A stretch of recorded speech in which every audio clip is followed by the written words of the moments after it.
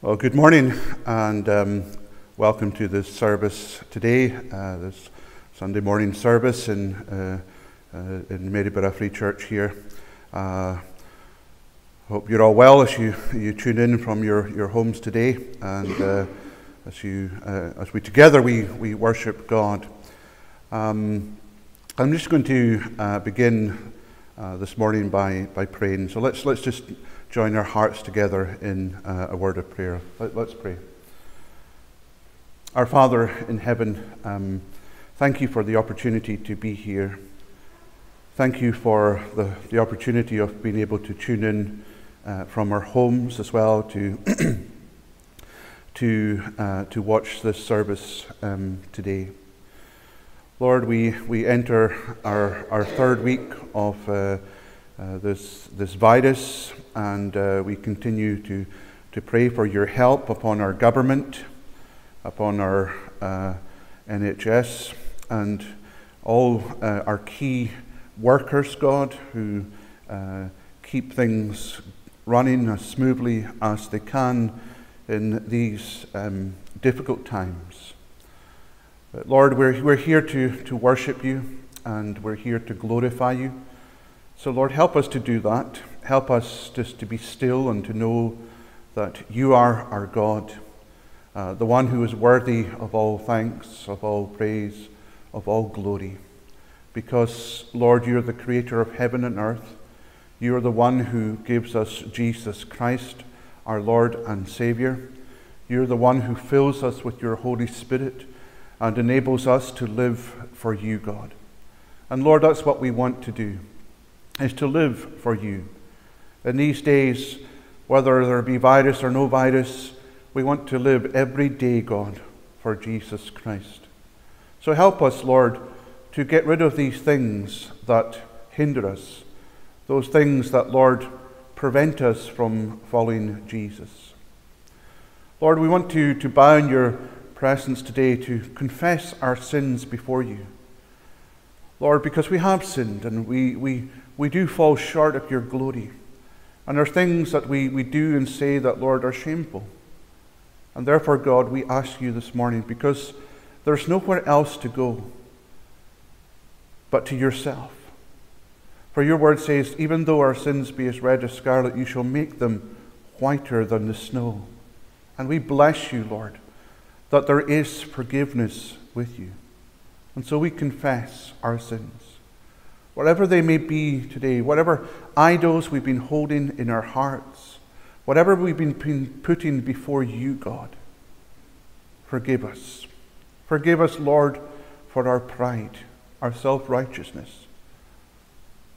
And have mercy on us, Lord. And today, as we read your word, and as we think about your word, it's our prayer and it's our desire that, Lord, you would open it up to us, and that, Lord, we would be truly ministered to in our souls from your word. So thank you, Lord, for this time, and thank you for all other ministers, pastors who are doing the same thing, Lord, and preaching your word, and bless them, God, that together we may all rejoice, and that the kingdom of God will continue to advance. And Lord, your people built up, and others entering the kingdom of God. That's our prayer and that's our desire. And so, Lord, may these times, these special days, Lord, focus us in on yourself to seek you as the church of Christ, to seek you and to put you at number one place in our lives. For, Lord, you are worthy. Worthy, worthy is the Lamb who was slain. Glory, glory, hallelujah, Lord. Blessed be your name. Amen. Okay, our reading today comes from the Gospel of John and chapter 14. We were looking at John 14 last week. We're going to be looking at it again this morning. So let's turn to John chapter 14. That's page 901. And we're going to read from verse 15, where Jesus says these words, "If you love me, you will keep my commandments. And I will ask the Father, and he will give you another helper to be with you forever, even the Spirit of truth, whom the world cannot receive, because it neither sees him nor knows him. You know him, for he dwells with you and will be in you. I will not leave you as orphans. Excuse me. I will not leave you as orphans. I will come to you. Yet a little while, and the world will see me no more. But you will see me, because I live. You also will live. In that day you will know that I am in my Father, and you in me, and I in you. Whoever has my commandments and keeps them, he it is who loves me, and he who loves me will be loved by my Father, and I will love him and manifest myself to him. Judas, not Iscariot, said to him, Lord, how is it that you will manifest yourself to us and not to the world? Jesus answered him, If anyone loves me, he will keep my word, and my Father will love him, and we will come to him and make our home with him.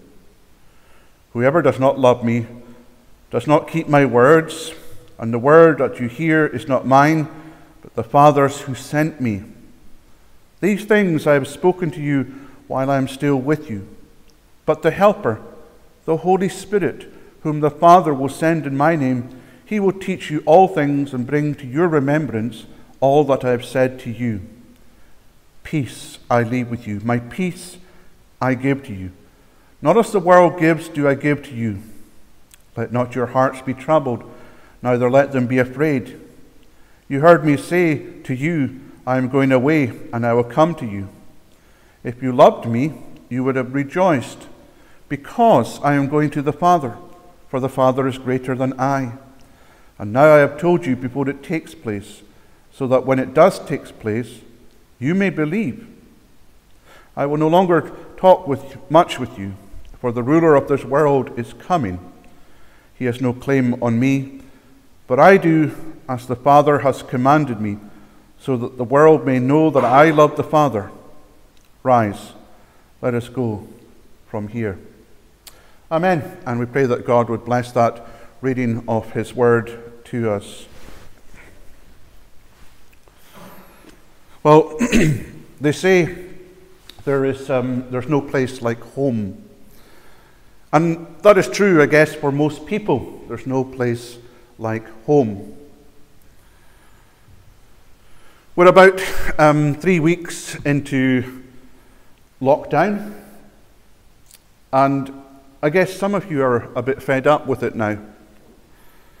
And some of you are feeling perhaps a bit lonely, and you want to see your loved ones, you want to be with family, you want to be out and about, you want to be at work, you want to be doing the things that you normally do from day to day, but instead we're confined pretty much to our homes for the time being.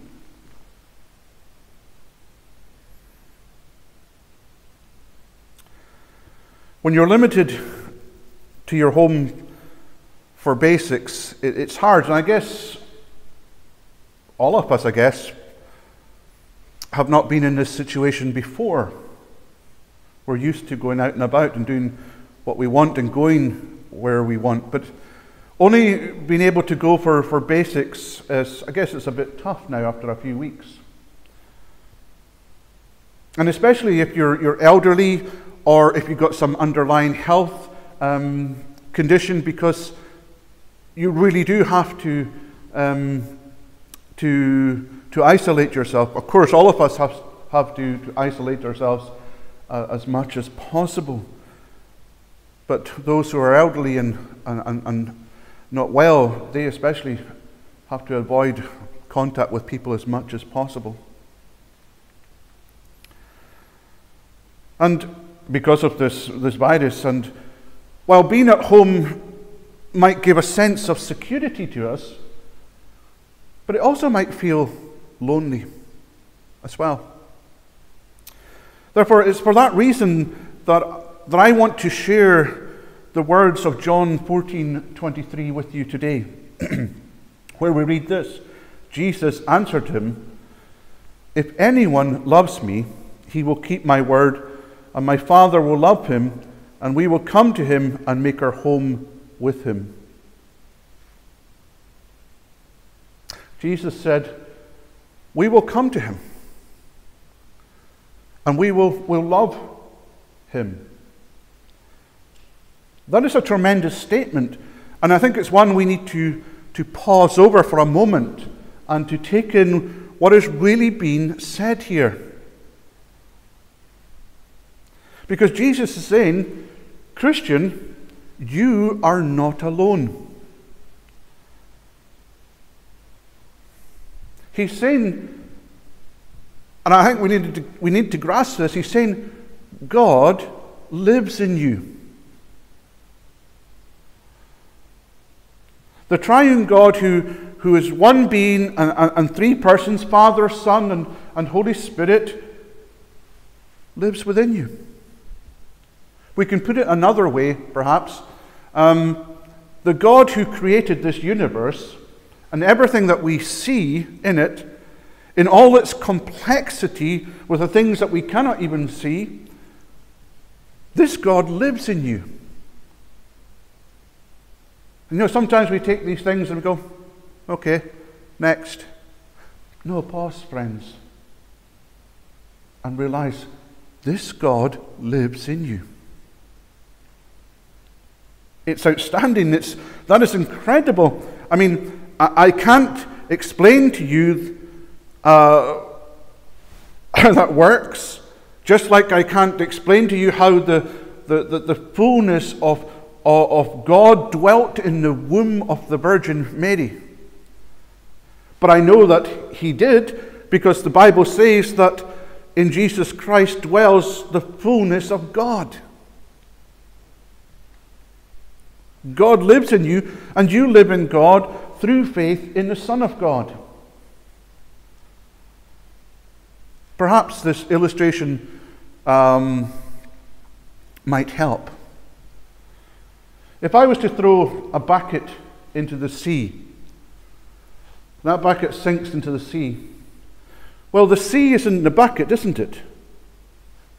But also the bucket is in the sea. And so it is with the Lord. We are in him, and he is in us.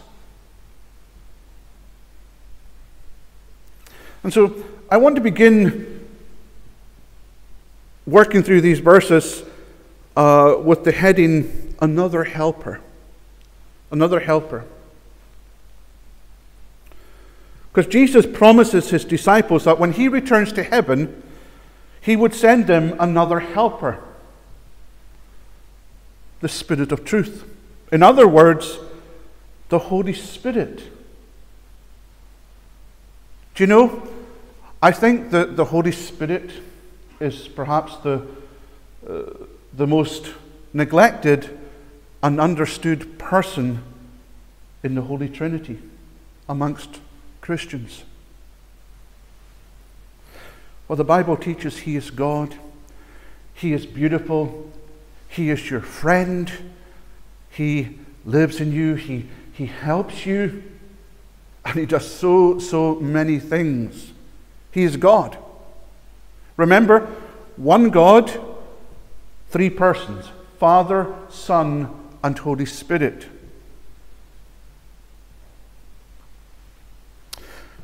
And in this passage in John 14,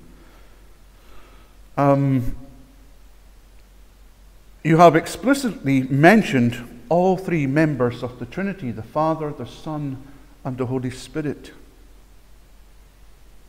And you know, Trinity simply means three in one. One God, three persons. Jesus himself makes reference to the Father, the Holy Spirit, and himself in this passage. And you'll notice that Jesus calls the Holy Spirit by personal pronouns. He uses he and him. He doesn't speak of the Holy Spirit as it or a force, but he speaks about the Holy Spirit as a personal being. He uses the words he, him. He's a personal being. God the Holy Spirit. Now, when speaking of the Holy Spirit, Jesus says, I'm going to send you another helper in verse 16. There are two words in the Greek for another. One means another of a different kind, and the other means another of the same kind. And that is the word that Jesus uses here. That's the word that's recorded here. Another of the same kind. In other words, Jesus is saying, everything that I've been to you, He, the Holy Spirit, will be to you. All that I've been to you in this time, the Holy Spirit will be to you. The only difference was that Jesus was with them in a physical body, but the Holy Spirit, well, He will be in you, says Jesus. He will be with you and in you. He says that to His disciples. For Jesus says in verse 17, you know Him, for He dwells with you and will be in you. When I go, I'm sending the Spirit to you. The fact that Jesus says, you know Him, means that this is something experiential.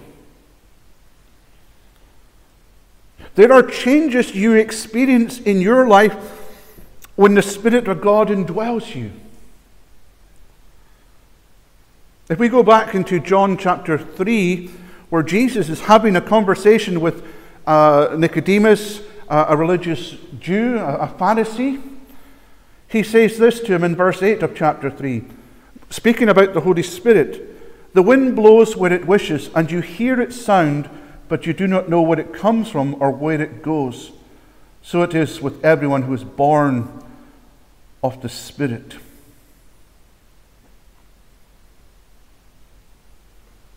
You see what the wind does. You see what the Spirit of God does. The Apostle Paul says this of the Spirit in Romans 8, verses 15 to 16. For you did not receive the spirit of slavery to fall back into fear, but you have received the Spirit of adoption as sons, by whom we cry, Abba, Father. The Spirit Himself bears witness with our spirit that we are the children of God. You see, those who are born again, those who are saved, those who trust in Jesus, they have the Spirit in them. And there's one of the things the Spirit does, of the many things He does do, is that He witnesses with your spirit that you are a child of God. Jesus says, you know Him, for He is with you and He will be in you. And part of His being in you is He reminds you, He reveals to you, He witnesses to you that you belong to God. You're a child of God. You're a son, you're a daughter. And so there is communion between you and the Spirit, the Holy Spirit, your spirit and the Holy Spirit. He's letting you know you're a child of God. A couple of chapters later in John's Gospel, we read these words of Jesus in chapter 16, verses 12 to 14. I have still many things to say to you, but you cannot bear them now. When the Spirit of truth comes, He will guide you into all the truth. For He will not speak on His own authority, but whatever He hears, He will speak, and He will declare to you the things that are to come. He will glorify me, for He will take what is mine and declare it to you. You see, Jesus said He would send another helper. And this helper is not less than Jesus. And He's not more than Jesus. He is God the Holy Spirit, as Jesus is God the Son. The word helper is an interesting word itself. Literally, it is paraclete. It's a compound word made up of para, which means to come alongside, and kletos, which is called. And so when you put that together, you have one who is called to come alongside you and help you. So just as Jesus was helping them, the Holy Spirit will continue that help. He will come alongside you. He will be in you to help.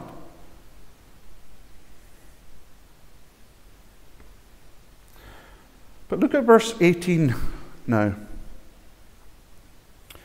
where Jesus says, I will not leave you as orphans. I will come to you. Yet a little while and the world will see me no more, but you will see me. Because I live, you also will live. In that day you will know that I am in my Father, and you in me, and I in you.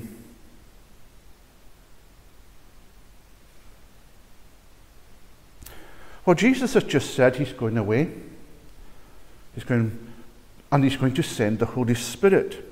And now we read in verse 18 that he says, I'm not going to leave you as orphans. I'm going to come to you, and that he will be in us. And not only he, but we read as well that God the Father will be in us as well. For Jesus says in verse 23, if anyone loves me, he will keep my word, and my Father will love him, and we will come to him and make our home with him. Jesus has said, I'm going away, I'm sending the Holy Spirit, but now he's saying, I'm coming to you, I'm going to be in you, and the Father is going to be in you. How do we understand that? Well, I don't understand it fully, nor can I, nor can anyone else. But let me try my best to shed some light on this. The Holy Spirit indwells every believer, okay? In fact, the Bible teaches that you cannot be a Christian without the Holy Spirit in you. Read Romans chapter 8. The Holy Spirit is in every believer. Now we ask the question, who is the Holy Spirit? Well, we just said he's God, isn't he? The third member of the Trinity. We ask the question, who is God? And we answer, he is the Father, the Son, and the Holy Spirit. So if the Holy Spirit lives in you, God lives in you. For God is one being and three persons. You can't separate God. He is one God. You can't separate God. And each member of the Trinity, the Father, the Son, and the Holy Spirit, well, they live in each other. Earlier in the chapter, Jesus says to Philip in John 14:11, believe me, Philip asks, show us the Father and that will be enough for us. And Jesus replies with these words, believe me that I am in the Father and the Father is in me. And Jesus says, whoever seen me, has seen the Father. The Father is in Jesus, Jesus is in the Father, the Holy Spirit is in the Father is in the Holy Spirit, and so on. Theologians call this the doctrine of perichoresis. Peri meaning around, and chorein meaning to give way or to make room. Professor Donald MacLeod, in his book Behold Your God, says this about it, and I quote him, in God, it is possible for each person to be in, almost inside the other, in a unique intensity of mutuality. End of quote. You see, each person in the Trinity shares in the life of the other. I hope that helps a little bit. Because as a believer in the Lord Jesus Christ, the Holy Spirit lives in you. And that's why Paul says in 1 Corinthians 3:16, do you not know that you are God's temple and that God's Spirit dwells in you?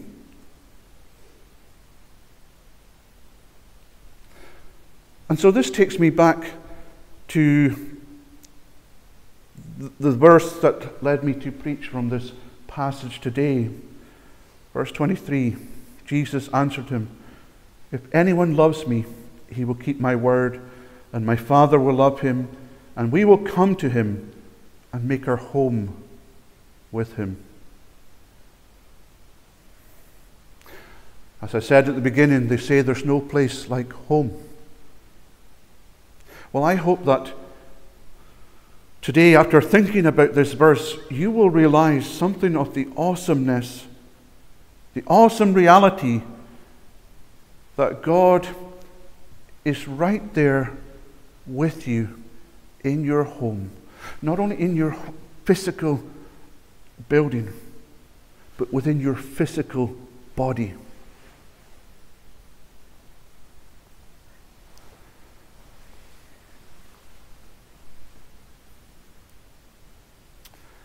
That God wants to dwell with you. More than that, God does live inside of you. Maybe you live alone. Maybe you're the only one in your house today. Well, if you are a believer in Jesus Christ, you are not alone. You are never alone. You are not an orphan. Jesus said, "I'll never leave you as an orphan." Because God lives in your house. You are the temple of the Holy Spirit. You're a temple for His Spirit. The God who fills the universe, who fills heaven, also fills you, His child. He's made His abode with you. That's what Jesus is saying. We're making our home with you. That means you're never alone and you're never out of the presence of God. Because God has taken up residency with you through faith in Jesus. And you know, it's an assured tenancy because it's forever. Oh, sure, we grieve the Holy Spirit and we quench His fire and presence in us. And when we do these things, we must repent. But oh, how slow we are at times to do that. We quench His presence, but He's still there because He'll never leave you. He will never leave your house, your temple. Friends, you don't live with people you don't want to be with. But Jesus says here, "My Father will love you and we will make our home with you." And that is what you got the day you believed in Jesus. The day you repented of your sins and put your trust in Jesus, God made His home with you. It's not because we were special or somehow we deserved it. No, this was the gift of God that comes through believing in Jesus.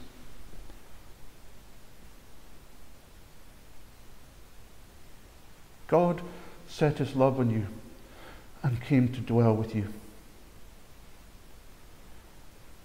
Let me say this too. At the beginning of this chapter, Jesus told us in John 14 that in His Father's house were many rooms. And He said that He was going to prepare a place for His disciples. And if He was going there, He was going to come back and He was going to take them to be with Him where He is. In the Father's house. Well, the Lord has prepared a place for you, a room for you, a house for you. But right now, He dwells in your home, your temple. A place, friends, a place in the presence of God and the presence of God in you. And let me say this too. When we get to our Father's house,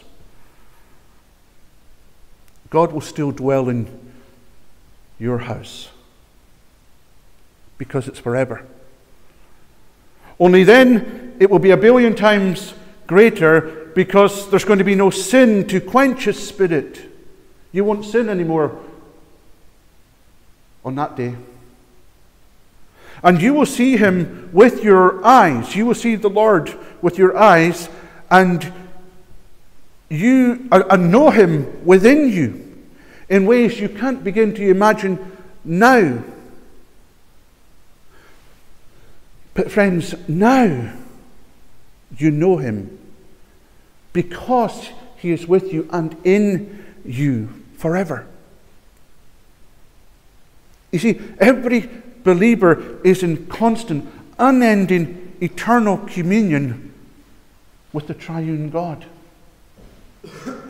I want you to grasp that today and let it fill your hearts with joy and love and appreciation and just absolute delight that you would worship Him for this amazing concept that the triune God lives in you and will be with you forever. But I close with this. Jesus promised the Holy Spirit to His followers. But He said this about those who were not His followers.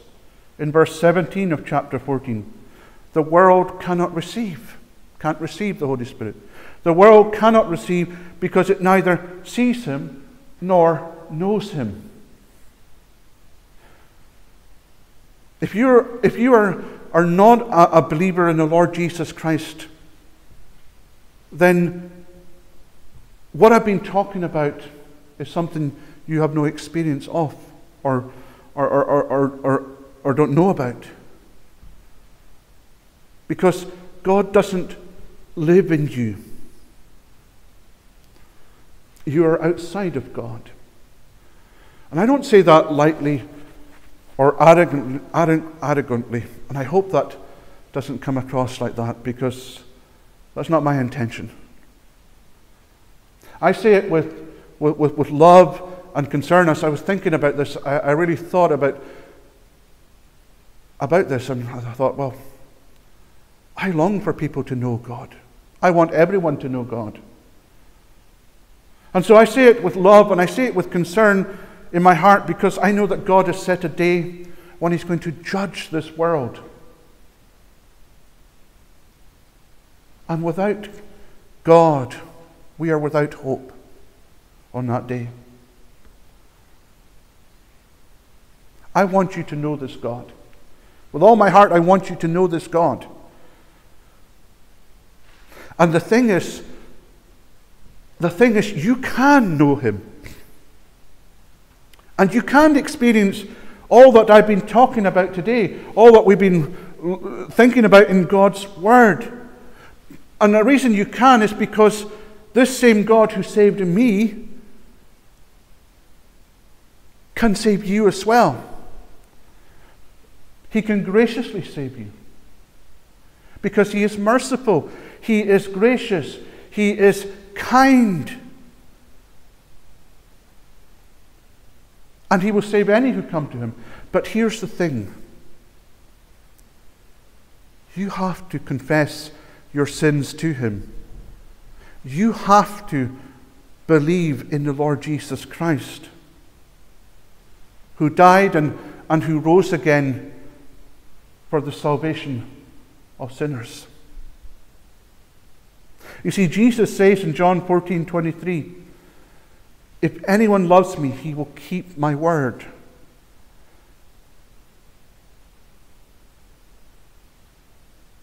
And we will come to Him and make our home with Him. What is it to keep God's word?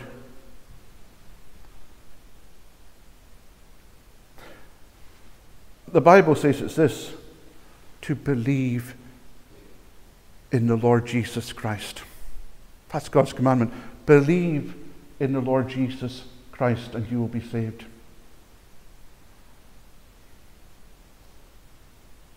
God wants to dwell with you. In fact, this is the reason we were made, to know God, to dwell with Him. Do you want to dwell with God? Do you want Him to dwell with you? Then I simply say this: come to His Son, Jesus, in faith. Give your life over to Him. Friends, there is no place like home. And God is the home we were created to dwell in, to live in, and He in us. Let's just bow our heads in a word of prayer. Lord, thank you that right now you are with us. Lord, sometimes we just glance over your word and without too much thought. But I pray today that, Lord, we would, by the Spirit, we would really take into heart what your word is teaching us. And your word will just transform our whole experience. That right now we would know that Almighty God lives in me and I in Him. What a blessing, what a joy to know that God loves me, that God has made His abode with me, made His home with me. Thank you, God. Because this is your gracious gift to us in Jesus Christ. Nothing we have deserved, nothing we have earned, but simply something that's been given to us. And Lord, I pray that those who have been listening to this and who is in their heart say, I want this,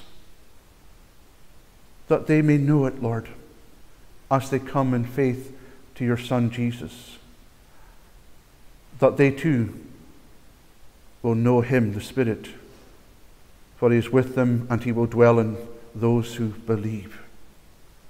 For we ask this in Jesus' name. Amen. Well, let me